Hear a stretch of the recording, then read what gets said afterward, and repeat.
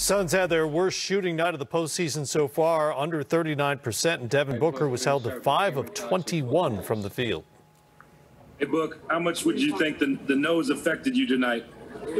Not at all, honestly. The nose feels fine. So, we lost the game. Next up is Anthony Slater with The Athletic. Yeah, Devin.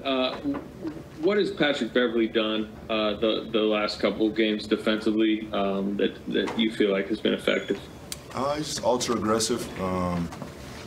He's denying, limiting touches. So, he has one objective out there, and we understand that. So, I feel like other things should open up, and, we have to look at the film and see what's open and see what we can get. Next is Rachel Nichols with ESPN, followed by Dwayne Rankin. Yeah, it has. The conversation in the postgame lunch room. The spirit's high. We move on to the next one. That's what type of team we are. We've been that way the whole season, so we're gonna stick with that. We're gonna come in tomorrow, go over film, regroup, and get ready for Game 4. What were some of the biggest differences with Chris back on form? I think he was getting his wind under him, getting back, coming off of a virus, and not doing any activity for a few days. But, he's ready to go. He's ready to get the practice tomorrow and, ready to get back at it. Next is Dwayne Rankin with the Arizona Republic, followed by Mark Spears. Hey, Devin, how much will that conversation that you and Monty have and looking at film will help you going in tomorrow so you can kind of see what you were seeing, but actually see it, in that set? Yeah, that's the name of the game. You go and, you watch film and see what we could have done better. We've been doing that since we started playing basketball. So, you watch film to improve and, to see what you might have missed in a high-tempo game. So, we're going to regroup. How much did you guys miss Cam tonight? How much did what? Did you miss campaign? Oh, a lot. I hope his ankle's doing okay. Obviously he's been that spark for us, and, he's made a lot happen for us while he's been out there. So, I just hope he's in good health. I'll check up on him after we get out of here. This is Mark Spears with ESPN, followed by Kellen Olson. Well, I'm assuming this is the first time you played with a mask. How did you adjust to it? And also, you talk about talking to Rip, the advice he gave you. It's fine, honestly. I don't really see it, or it doesn't affect me. I did talk to Rip about it. I've been preaching for a long time. He's my favorite player of all time, and I've had short conversations with him in the past, and I thought this was the perfect time, to talk to him some more and get some advice. So, he chopped it up with me for a minute.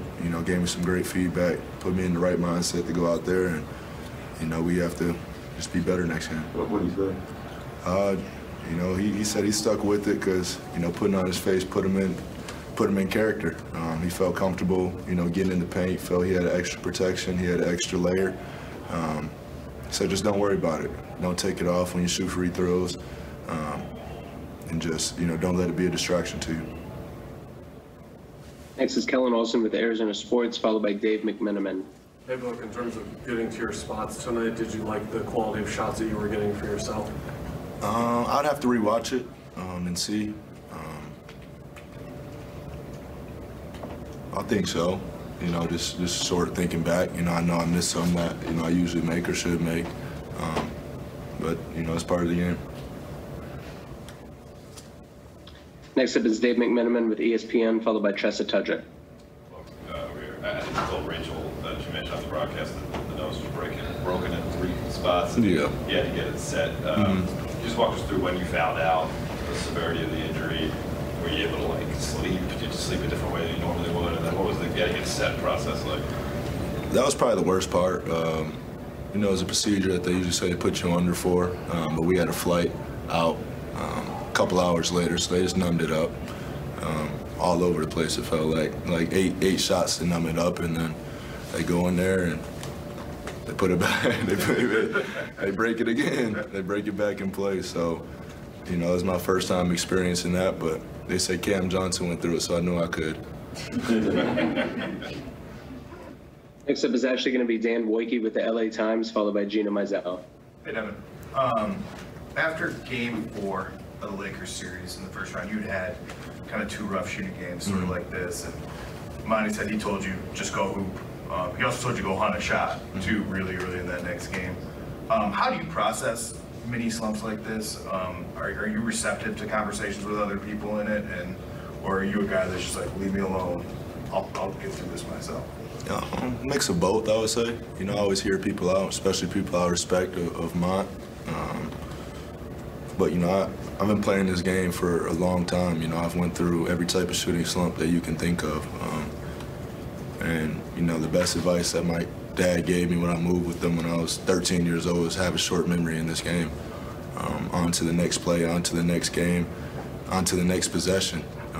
So the quicker you can have a short memory and just be confident in yourself and the work that you've put in. And, you know, I've pretty much seen every type of situation on the court, so, you know, I believe in my work. So next game's going to be better. Next is Gina Mizell with Suns.com, and then Greg Moore. Hey, Buck, the last time you guys lost a game here, you had those 2 days and then went on the streak that you guys were on. Is there anything from those 2 days after Game 3 of the Lakers series as far as how you guys approached kind of bouncing back that you feel like can help you guys this time around? I mean, we keep our gym the same. You know, that was my first time experiencing that. After we won versus the Lakers and lost 2, you know, we're down 2-1 in LA, and you come in the gym and it's chill. Everybody's laughing, everybody's having a good time, but focus at the same time. Just with the, you know, there's an understanding around the team on what our next objective is and what we have to do. So it's not really talked about that much. You can just feel it in the energy, even when you're laughing, having a good time out there. Like, everybody's zeroed in and locked in.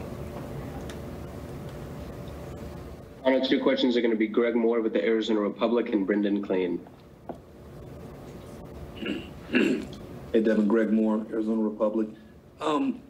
You and Chris both had bad shooting nights early and were going to DA early in the first quarter. And I'm wondering what got you guys away from that as the game went on. I'd have to go back. You know, the game happened so fast, so, you know, that's what the film is for. Yeah, that's that. Final question is going to be Brendan Clean with Locked On Suns.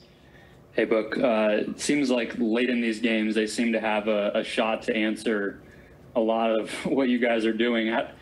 How do you go about containing them when they go 5 out like that and they have all those shooters on the floor? I think the biggest thing is just guarding your man, just so you're not in rotation. They play a 5-out style of basketball when they go with that small ball lineup, and, you know, I think they're just trying to drive and kick, so just stay in front of your man to keep the team out of rotation. Thank you for the time, Bo. Appreciate it.